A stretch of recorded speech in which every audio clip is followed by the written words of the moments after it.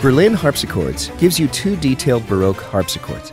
The harpsichord is most commonly associated with the baroque period, and these two beautifully sampled instruments are perfect for evoking that sound. But the harpsichord's unique tone can also be a thrilling detail in contemporary productions too, and it's a useful tool in any composer's setup. We recorded these harpsichords at the Teldec scoring stage using the same techniques and microphone setup as with our other Berlin series collections, and we applied the same attention to detail at every step of the way. So the sound of these instruments blends perfectly with the Berlin series and all the other collections we've recorded at Teldec. The harpsichord is the predecessor to the piano and grand piano. The first instruments were probably built around the 14th century, and the instrument remained popular until the end of the 18th century. The instrument works with a plucking mechanism. The player presses a key, which raises a lever that plucks a string or multiple strings. It creates a very clean sound with little or no dynamics. The harpsichord was eventually superseded by the piano, which offered a range of dynamics and consequently expression, hence the original name pianoforte. But in case you were wondering, that's why these harpsichords offer only one dynamic layer.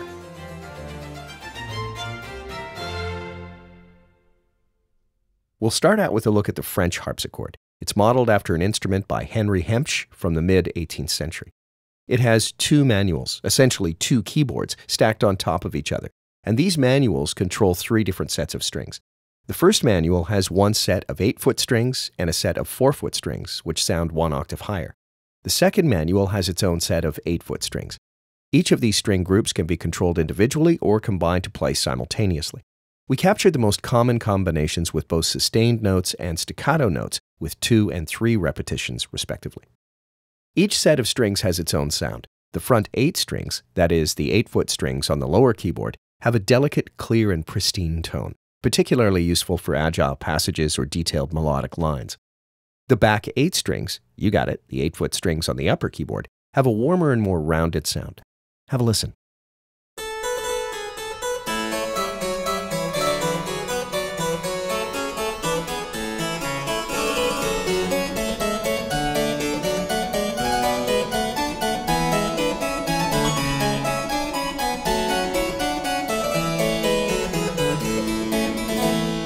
We also captured the combination of both string sets played together for a thicker, more complex sound.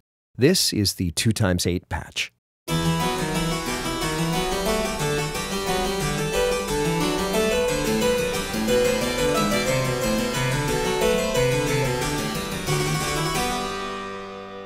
For an even richer sound, we also captured all 3 string sets playing together.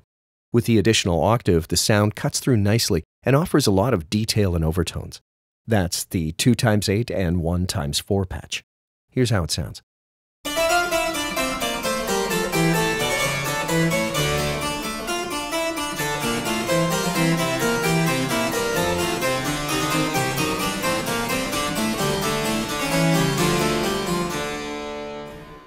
This harpsichord also has a harp or lute stop.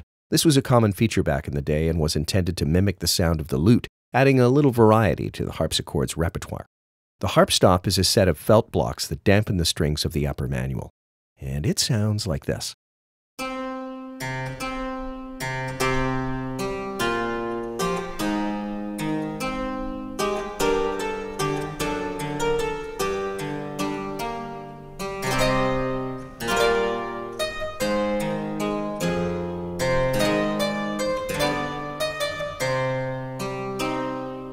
To make sure we had all options covered, we also recorded an unusual staccato effect where the plectrum hit the string instead of plucking it to create a percussive effect.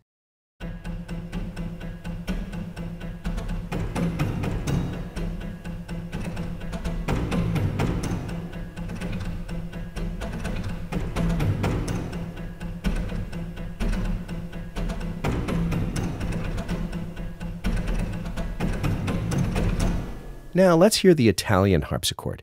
Expertly built by Marcus Fischinger and modeled after multiple Italian originals, it offers you a completely different flavor with a richer, more rounded, dark, and full-bodied tone compared to the crisp, clear, and bell-like tone of the French harpsichord.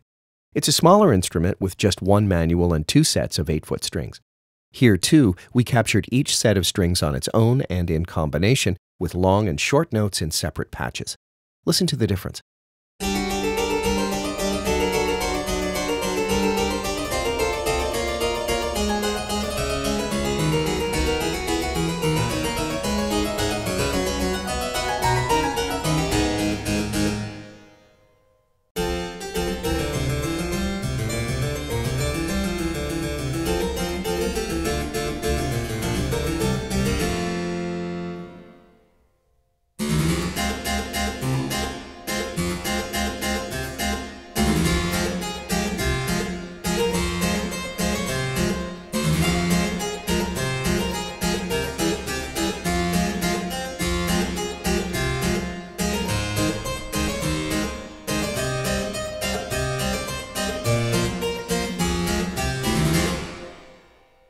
All right, it's time to take a look at the various mic options you get. So far, you've been listening to a combination of close mics, the surround, and the tree mics. But as with all Berlin series products, you have 6 different mic positions in the SINE mixer to dial in the exact sound you want. The 2 close mic options give you access to a more crystal and clear or a warmer, rounder tone. The instruments were recorded in the middle of the Teldec scoring stage, which gives you the ability to blend these instruments seamlessly with all of our other products of the Berlin series, as well as our other Teldec collections, such as our Baroque collection, Miroir.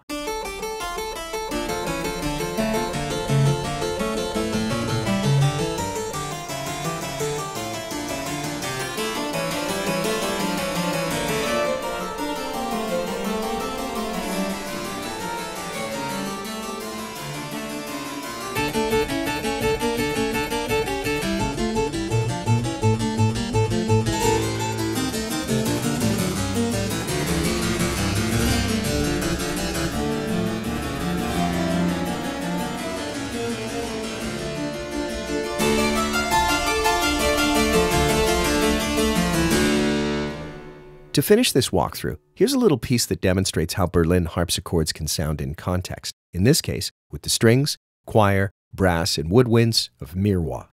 It's a Baroque extravaganza, but with a contemporary edge, and that's how we like to think of the harpsichord in general. More than just Baroque. Thanks for watching.